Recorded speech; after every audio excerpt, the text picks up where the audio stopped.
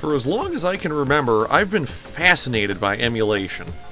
I took a lot of comfort in the idea that, thanks to technology, I could play damn near any video game that struck my fancy, whether it's an old favorite, some Japanese thing that I'd never heard of, or whatever. Between this sort of convenience and the rising cost of actually buying old video games, I've found myself gravitating toward a number of different solutions for playing emulated games, each one of them slightly more convenient than the last.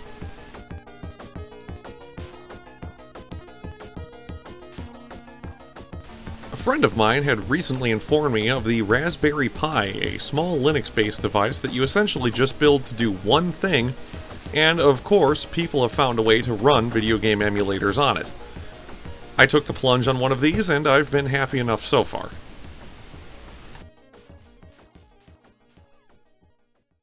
Specifically, my Raspberry is running RetroPie, a Linux software front-end designed to provide a convenient interface for running a number of different emulators.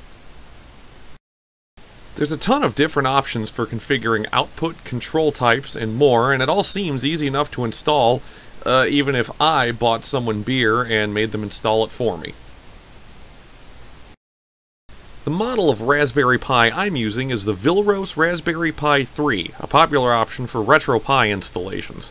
The Vilros features 4 USB ports for controllers, an HDMI port for output, and it even has heat sinks that allegedly allow you to overclock your device for better performance, but I don't have the nerve to try that yet.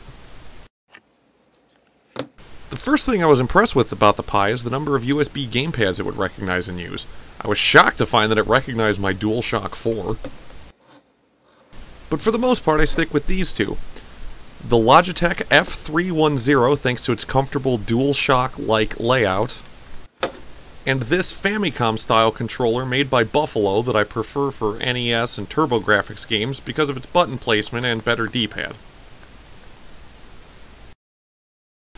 Whatever controller you wind up using can be configured basically any way you like, but you will want to remember that you can't change layouts between different system emulators, which is why I use a few different controllers for different situations.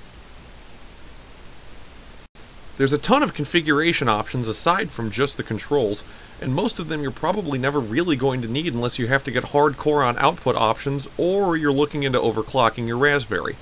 The RetroPie front end is polite enough to take care of most of that for you, which is great for people like me since I'm probably way too dumb to learn Linux at this point anyway. And like any good emulator, it also lets you use save states, which is frankly one of the bigger advantages the RetroPie has over flash carts.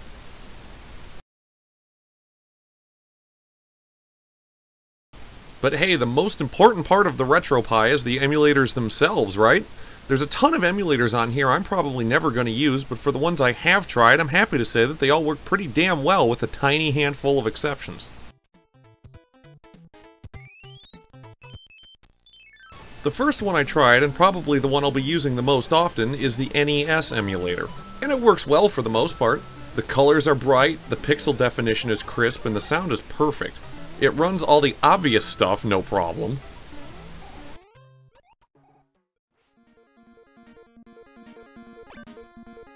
Some not-so-obvious stuff.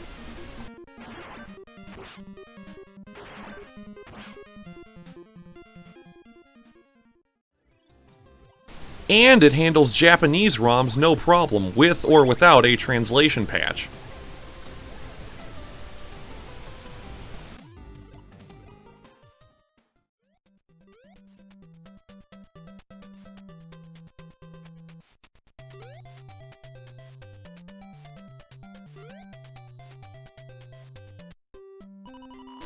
However, the NES emulator was actually the one I found to have the most problems. For whatever reason, there were a lot of NES ROMs that just wouldn't load no matter what. And they were all bigger ones like DuckTales or Metal Gear or Kirby's Adventure. To be honest, my modded Wii has better NES compatibility, but the RetroPie will work fine just as long as I don't want to play Rockin' Cats or something. The SNES emulation, however, works much better, at least from what I've seen.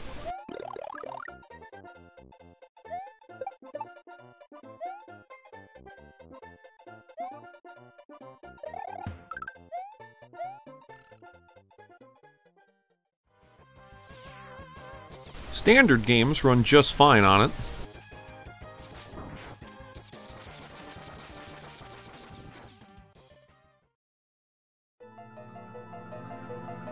And it can even handle games that other emulators or flash cards tend to have a hard time with, like any game with the Super FX chip.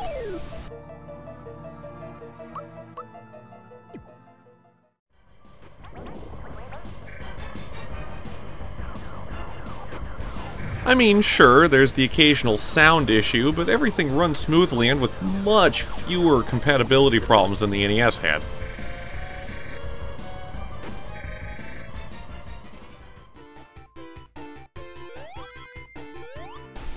Same with the Genesis. Everything I threw at it ran fine.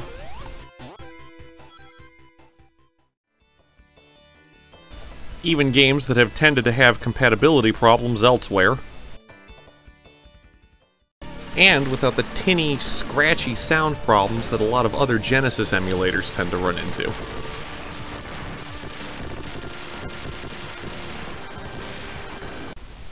That was probably the most impressive part of the Genesis emulation on the RetroPie. A lot of emulators tend to have a hard time with the Genesis sound chip, but it all seemed fairly authentic on my Raspberry.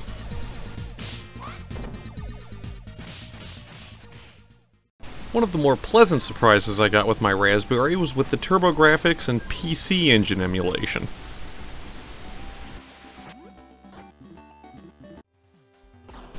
Compared to how my modded Wii basically can't do TurboGrafx at all, the TurboGrafx emulation on the RetroPie was spot on.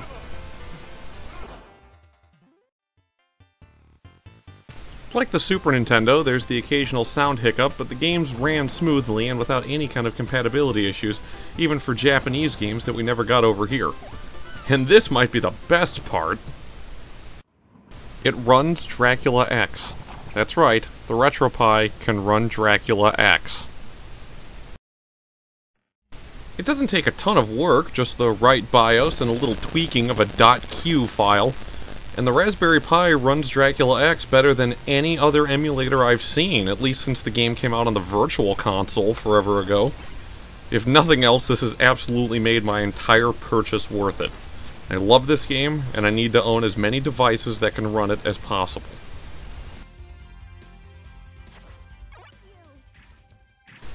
Speaking of pleasant surprises, I was shocked to see how good the PlayStation emulation was. Considering how everyone on the internet warned me not to bother with N64 games on this thing, the PlayStation emulation is both easy to configure and damn near perfect. I haven't tried very many PlayStation games on it just yet, and I'm going to have to assume it still can't make Parappa the Rapper playable on an HD TV, but it is pretty awesome so far.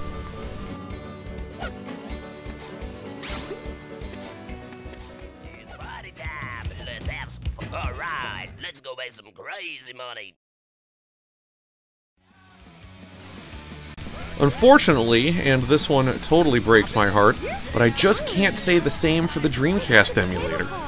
The compatibility is there, and it isn't hard to configure, but the frame rate just can't quite keep up, and it renders everything basically unplayable. I hear overclocking can fix the problems I'm having, but I haven't had a chance to mess around with that yet. And in the meantime, I have both a good Dreamcast emulator for Windows, and I actually own a real Dreamcast, so I'm not too bothered. It's just kind of a shame that out of everything else the RetroPie did so well, it tends to fall short in this department. I'd say for the most part I'm very happy I own my Raspberry Pi. I'm a little disappointed by the NES and Dreamcast emulation, but I have alternatives for both of those, and this is a much more convenient option than even something like flashcards or, God forbid, actually buying video games. I'd recommend it for anyone out there looking for a cheap and easy option for emulation. Just don't expect it to play everything you throw at it, or for everything to run flawlessly.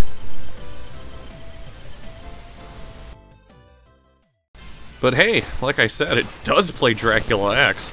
Really, you have got to try this game if you haven't yet. For Videotron 2000, I'm Tim.